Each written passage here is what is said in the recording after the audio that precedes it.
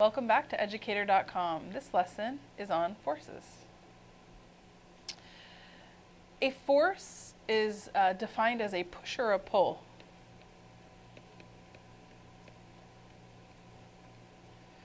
A push or a pull. A force has direction and magnitude, and then the formula is force equals mass times acceleration. So let's get into this a little bit. Force is measured in newtons. Okay, they actually kind of made up this unit for force and named it after Sir Isaac Newton, who had a lot to do with forces and some rules of forces we'll get into a little bit. Mass is measured in kilograms, and acceleration is in meters per second squared. Okay, so a newton is equal to a kilogram times meter per second squared, which is a lot to say, so I'm glad that they came up with this unit of newtons. It's a lot easier. Okay, the magnitude is however many newtons it has. So if something's pushing with a force of 5 newtons, that's the magnitude. But for forces, you also have to include direction. So you need to say what direction that force is pushing or pulling in. So maybe this is 5 newtons straight down. Okay, as long as you give it some type of direction, it could be north, south, east, west, or it just could be like down or up or wherever it's going. Okay, just try and be as specific as possible. All right, so net forces. Net force is the overall sum of forces on an object.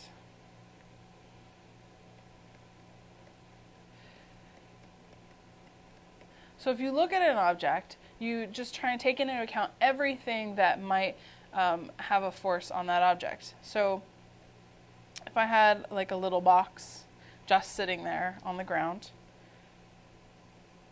I take a look at my net forces. Well, I have the force of that object on the ground, and I have the force of the ground pushing up on the object. I'm sorry, the force of gravity pulling that box towards the ground, and then the ground pushing back on that. So the net force of something that doesn't move is going to be 0. These are going to cancel each other out, so my net force will be 0 newtons.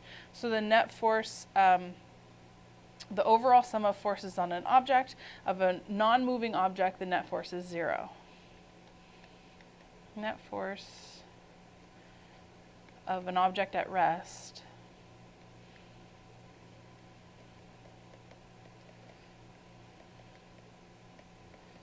equals 0 newtons. Okay, so that takes us to balanced forces. If an object has balanced forces upon it, it's not changing its motion in any way. Okay, so balanced forces means the net force is 0. And the object's motion is not changing.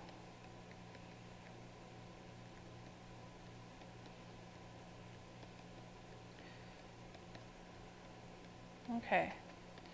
Now, I said the object's motion is not changing because if an object is moving along at 4 meters per second, so it's going at a constant speed, it's actually considered to have a balanced force upon it.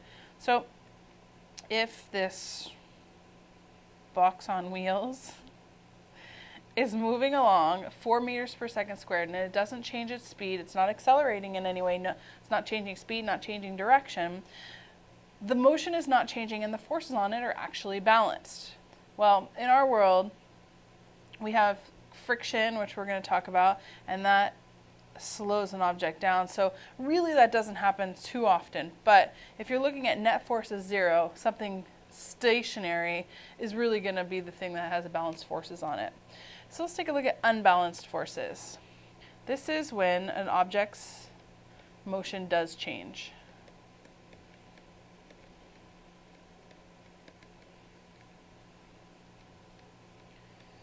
Okay, so when there's unbalanced forces, the motion changes, and it changes in the direction that the strongest force is pushing.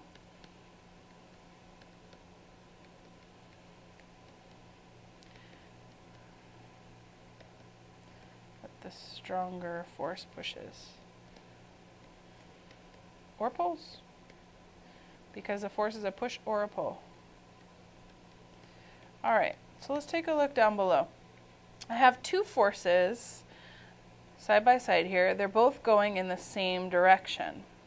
So since they're both going in the same direction, to find the net force, what you need to do is go ahead and add them up. And since they're going in the same direction, we keep that direction. So we have 5 newtons plus 5 newtons. So the net force on this object that has these two forces pushing upon it will be 10 newtons to the right. Okay, so we have to include the magnitude and the direction in order to give the proper force. So since it's moving 10 newtons to the right, this is an unbalanced force since the object's motion is changing. Okay, so this one's unbalanced. It's going to be moving. Now down below here we have 10 newtons to the right, 5 newtons to the left. So since these forces are going in opposite directions, they're partially going to cancel each other out. But 10 newtons is greater than 5 newtons, so this time you need to subtract. Before you add them together if they're going in the same direction, you subtract if they're going in opposite directions. So this one's a minus. 10 minus 5 is 5 newtons. Since the stronger force is pushing to the right, that's the final direction of the forces. The net force is 5 newtons to the right. So let's make sure we write this out better. Okay. If the forces are in the same direction,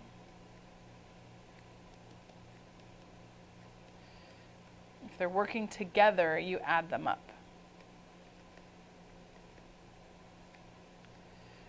Are added. Forces acting in opposite directions, forces acting against one another,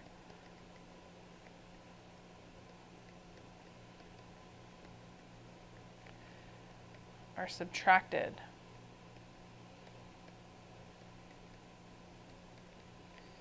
Okay, now we have another example of forces working in opposite to one another, against each other. But in this case, it's 5 minus 5. The forces are the same magnitude. So our net force is 0 newtons. So over here at the end, we have a net force of 0. So whatever these forces are working on, they're going to have, we call them a balanced force. It's not going to be moving that object in any way.